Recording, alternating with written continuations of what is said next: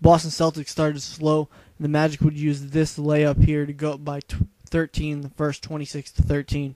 But they would come back here after Paul Pierce dumps it off. Kendrick Perkins puts it in, and it's a three-point game in the second. With his Paul Pierce drive and the foul, he would make it 51-48 after the free throw. But the Magic would come back. Dwight Howard with the hook shot puts him up for the last time, 67-66.